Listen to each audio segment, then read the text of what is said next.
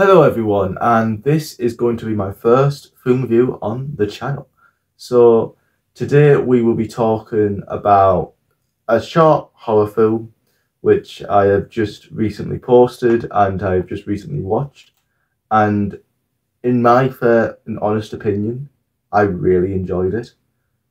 It was 10 minutes of engaging, fun, atmospheric, tense enjoyment I've probably ever seen.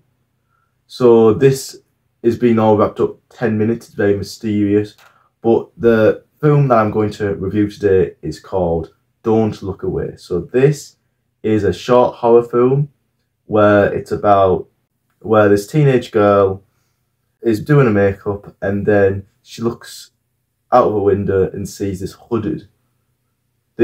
rugged man in this like turd up suit, and he's got like sort of like potato sack on his face and it's full of chains, and you can see there's only two eyes and he's staring at her.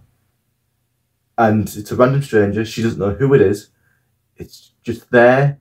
So she calls her dad and says there's someone in the back garden and they're staring at her. And the only thing her dad says in a panic and scared voice is, "Don't look away." This whole 10 minutes is very atmospheric from right at the beginning. So from right at the beginning, it starts off with it being casual, there's no tense music whatsoever, and it's just like a normal day. But the tense music actually starts up when we see the hooded figure, and it just keeps going up throughout the film. It just keeps getting higher and higher and higher, and the stakes just get higher and higher and higher, and it's really good, and I enjoy it very, very much.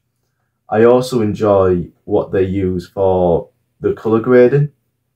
So it starts off with all these bright colours, she's doing her makeup, it's like white, there's some whites in there, there's some pinks in there, and it's just all bright colours, there's no darks to be seen. But when she looks over into the window, and we don't see the hooded figure first, she sees it. So when she sees it and we see her reaction to the hooded figure, it turns all dark, there's shadows everywhere, everything becomes a sort of like cold pale white. Instead of like a bright white, it's a cold and pale white. And what happens in this film is that it gets darker and darker, but it gets darker and darker in a way of like a slower sense where it's very you can't notice it, it's very subtle, and it gets darker and darker each time, each minute of the film. And even at the end, it doesn't even become bright, it's still dark, but it's got some hints of light in it to show you that it's safe, but not at the same time. So I like how in the first, I would say, minute or so, it's sort of like open, safe, and very much not dangerous at all. But when it turns after that minute and it becomes darker, it's more dangerous, more claustrophobic. It's more, you can feel for the character, you can feel for the actors and actresses in it, that you know something bad's going to happen. The second fact is that I really enjoy how they use the shots.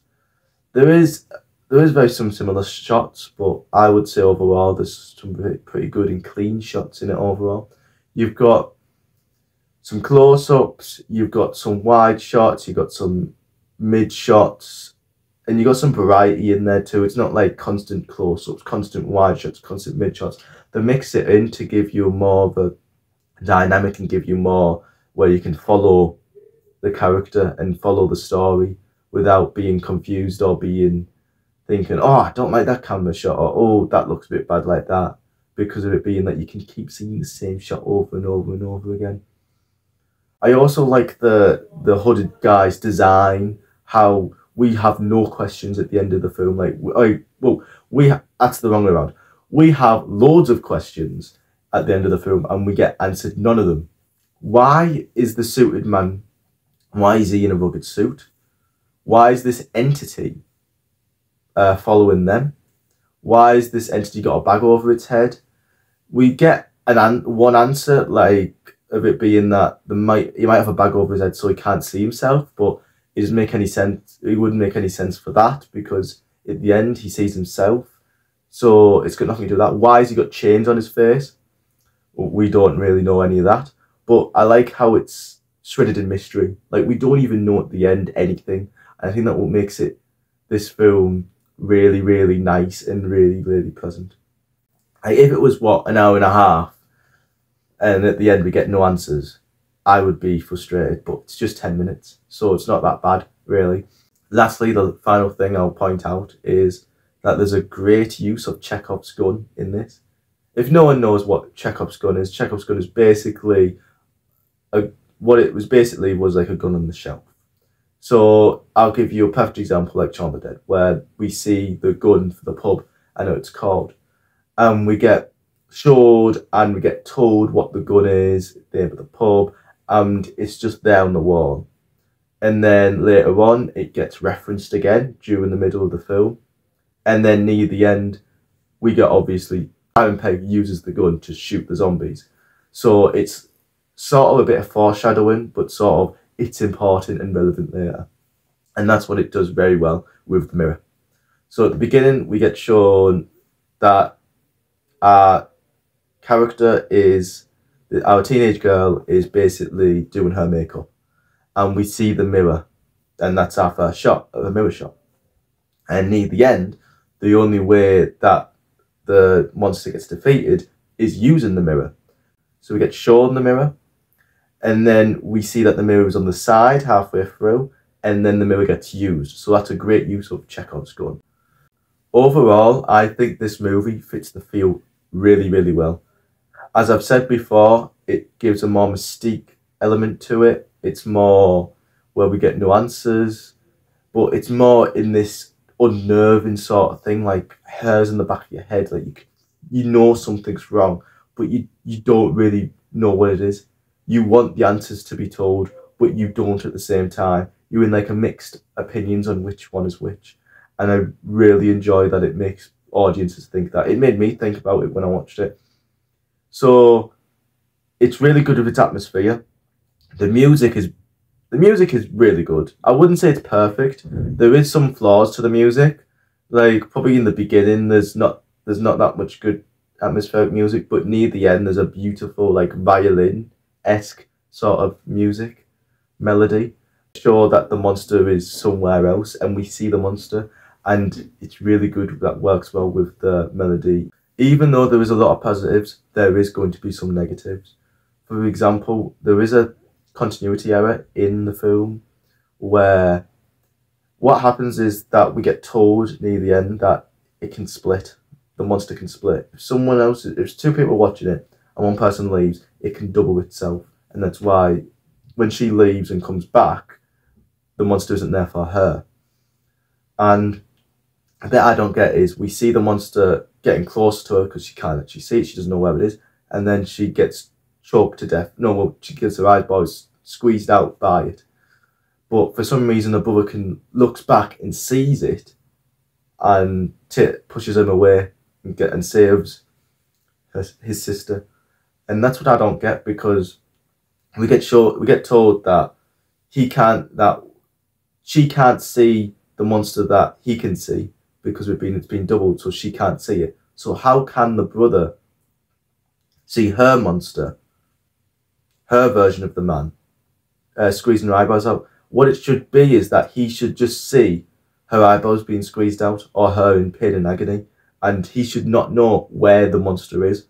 So I think it's a bit of a continuity error there, where that shouldn't be how it is, but that's probably how the plot had to go to end the plot that way, to defeat him, or it would be impossible probably.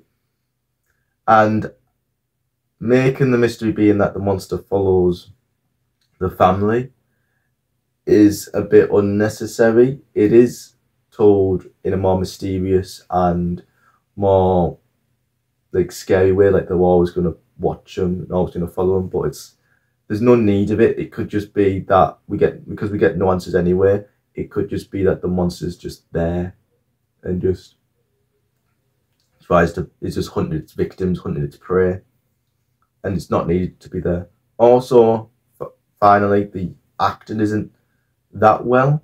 Like, it is good, but it could be better. There is some lines, I think, especially from the brother, which I don't like, and I think doesn't sound like he's like acting that much, or not benefit on the actor. Nothing got wrong with the actor. It's just the acting in general sounds a bit mid. But it is a short film, so I gotta give it credit. You're not gonna get the best A-lister actors. So, but overall, it's well shot, well lit. The atmosphere is perfect for what it's trying to set out to do. The monster looks great with it being practical effects and special effects. I'm a big fan of practical effects instead of CGI. I don't really like CGI use and monsters on sets mainly. And the characters are understood easily. It's not very complex. You don't have to figure it out. And I like how it stays a mystery too. Also, I like how we don't see the mother. So the mother could be anything. The mother could be like a secret monster or like a demon worshipper or was part of a cult when she was younger or something. But that's it. So overall, I rate it an 8 out of 10. It's very good with what it's supposed to be using, and it's very enjoyable. So I highly recommend it. This short film was written, produced, and edited by Christopher Cox, and it is really good in my opinion. And I'm going to watch some more of his short films to see if they're better or worse than this one, which was his first work and was really good. So yeah. So if you like this video, I would really appreciate it if you like, comment, and subscribe. Tell me what your opinions are for the movie, for the short horror film, if you've seen it already. What you like, what you dislike, what was your overall rating, and see you guys next time. Remember, like, comment, and subscribe. See you.